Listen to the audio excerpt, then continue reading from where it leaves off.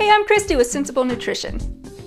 So most of us folks here in Wyoming plan our main meals around some type of meat.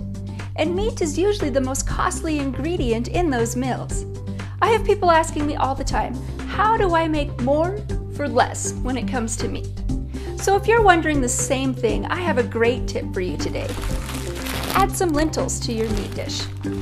Lentils add bulk and nutrition, they're mild in flavor, and they take on the flavor of anything that you're cooking them with. Lentils blend in really well with ground meat, so you can replace some of the ground meat in just about any dish with cooked lentils.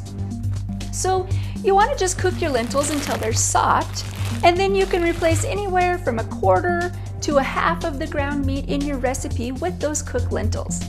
A few dishes that this works really great in are things like meatballs, meatloaf, sloppy joe sauce, spaghetti sauce, or any kind of ground meat patty.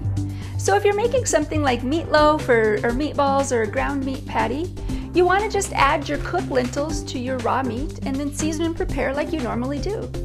If you're adding your lentils to something like sloppy joe sauce or spaghetti sauce, just add your lentils to your brown meat and then add your sauce, simmer, and enjoy. You could also add lentils to things like casseroles or soups and stews.